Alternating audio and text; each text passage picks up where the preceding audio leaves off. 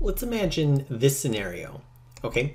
If you've ever played Jenga, right, where you take out a brick and then place it on the top very carefully so that, the pile doesn't fall, and then maybe grab another one and keep doing this. Well, what we can do is we can imagine if you needed to simulate this for whatever reason, it would be very difficult to animate that by hand, like eventually when you get to the point where it's going to fall, and you would have, it would be very time consuming, right? So I feel like what Maya is doing is they're just trying to figure out, hey, is there a more efficient way? Could I mathematically figure out how these bricks would fall based on gravity, their weight, and all that kind of stuff? So, okay, let's say, and I would keep, taking some stuff out, making sure that it could actually fall. Like maybe if I want to guarantee that it'll fall, maybe I'll do something like, let's see, like that. I feel like for sure that would fall. Okay, I wouldn't be a very good Jenga player, but to simulate dynamics, I think this will work. Okay, so what you'll notice, I want to make sure that also none of these bricks are kind of penetrating through one another. That could kind of confuse it. Like here you can see that I've got a little bit of room between all of these, but it looks like these, I definitely want to make sure that they're up. And you have to be very careful with dynamics, right? Otherwise the computer's going to get really confused, so I got to be really careful. I'd rather give it a little bit too much room than not enough room. Let it fall and rest a little bit. Okay, and there's a lot of stuff going on here, right? There's a lot of bricks. Maybe I'll take one other out just to make sure, and I'll give that weight over here. Now for sure it'll fall. Okay. So if I select all of this stuff, well, first of all, I need to make the ground a passive rigid body. So if I select the ground, I'm going to go here to passive, passive rigid body. And now if I select all of these, deselect the ground, and go to gravity, they're all going to be connected to the same gravity. And if I hit play, okay, so it highlighted these, saying that there's some interpenetration happening. Double check the placement of that. But what you'll notice is that I did not pause it. It is calculating very, very slowly right now. Okay, and it looks like those that were interpenetrating are wrong, but I can see the progress down here. Okay, depending on your computer, this might be faster or slower than what I'm showing, but I feel like realize it's really taking its time to calculate this properly. Now, granted, at the top that's messed up, so I'm just going to stop this simulation. And to stop it, I might have to kind of hold down escape, and then I'm going to rewind to the beginning. Okay, just to kind of correct that, I'm going to, instead of wasting time making sure that those are perfectly placed, I'm just going to delete those for now. And let's just kind of look at this, because I believe the rest of these are perfectly spaced, where they're not touching each other. And I'm going to go ahead and hit play again. And now you can see that none of them are highlighting, so there's no problem as far as their placement is concerned. However, I think that it's going to take a while for this simulation to happen. And you could just imagine if you had a ton of stuff that was dynamic in your scene, the scene would start to go really, really slow, and it feels like you're kind of like moving in quicksand. So you have to be patient with dynamics, especially if you have stuff that's super complex. But I feel like if you are patient, you can get some really accurate, cool results. And even if, kind of even being patient and waiting like this is still going to be significantly faster than animating something like this by hand. Now, and maybe we can't even tell, but this tower is starting to lean and it is starting to fall, okay? And just like those cooking shows where they say, hey, this is how you mix, the recipe and put it in the oven and then wait, and then it comes out and they're like, here's the final product. I actually have this finished so you can see it. And kind of like that analogy that I was using, it's actually called baking the simulation, okay?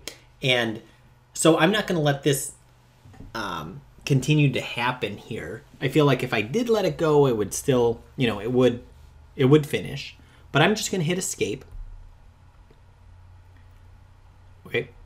And now it's done, and you can start to see that, yeah, the tower is leaning. It's about to fall, right? But I'm just going to open up a final one here.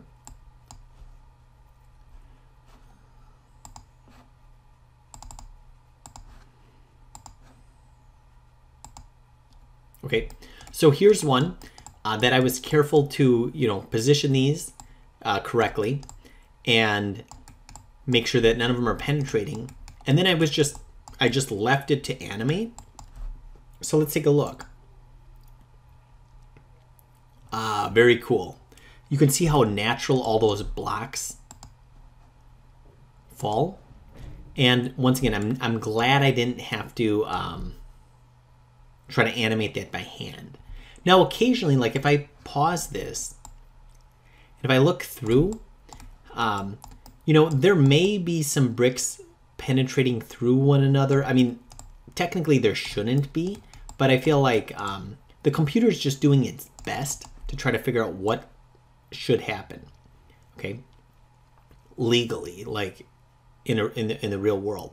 So every brick is responding to another one. Now you might be saying, well, how is this one falling so fast with before it was taking forever? Plus, you'll notice that I can do something like this. I can actually scrub back and forth in the timeline. Well, how is that possible? Well, I feel like what I did was I selected all of these pieces before I hit simulate, and then I went to edit keys, and then I went down here to bake simulation. Okay, like I was talking about that analogy about putting it in the oven and then just having it done. That's kind of the idea here, and that's probably kind of where they got the idea for the word bake from, because you can see what happens is that when I bake the simulation, so if I click on that, what it would do is it would play very, very slow, okay, trying to figure out where every brick goes dynamically, but at every frame, it's recording its position. And what do I mean by that? It means that it's keyframing its position. It's memorizing where it was. And that way, once it's done, I mean, this might take like an hour to let that simulate. Okay, probably not that much, but let's say if it took an hour to simulate that, along the way, it's remembering its position. In other words, baking it. Then you can just rewind it and play it in real time, and it'll play just fine. Okay. Now that brings up another point of, if I right click on the timeline, I have options for my playback speed. I can go real time. That means what it's going to do is when I hit play, it's going to try to maintain 30 frames a second, which is 30 frames to give the illusion of 1 second of animation. And it's going to play that no matter what. No matter if the scene gets too complex, it's going to try to maintain that to give us accurate timing. However, with dynamics, when it's simulating, we can see how slow it was trying to calculate this out on the previous scene. Well, if it's that slow, it has to calculate every single frame. So in that case, by going to try to do 30 frames a second, it's not even worth it because it's not ready to go that fast yet. So in that case, our playback speed should be play every frame, okay? By saying play every frame, I don't care if it takes 1 minute per frame to figure out the calculation. It needs to figure out that calculation. So I'm going to give it as much time as it needs to to figure out how long it should take, okay, before moving on to the next frame, because you can't jump frames. So I feel like if you're an animator, if you're doing it by hand, real time is preferred. But if you're doing dynamics, I would set it to this last one, play every frame. And if it can play them 30 frames a second, it's going to max out at real time. So if you're doing dynamics, I would recommend to do this one, play every frame, max real time. Let it calculate as long as it needs, and then you could select everything and then go to Edit, Keys, Bake Simulation, and that way it's going to record it, and then it'll play. Awesome, it'll play in real time then. All right, cool. So hopefully that was helpful and kind of a way to kind of help optimize and speed up your dynamics. And I also think about baking as, hey, let's let the computer figure out the dynamic simulation and then try to get dynamics out of the scene as fast as possible. Because right now, there's no gravity in the scene. There's nothing. In fact, if I deleted the bottom half of this, those other bricks aren't going to fall. They're still going to move just like that because it's just all an illusion. They're not really interacting from each other anymore. They're just memorizing their position. So just something kind of cool to think about, that now this is a lot more efficient and there's no dynamics in the scene anymore. Okay, it's as if we animated it by hand, but we just use dynamics to get there.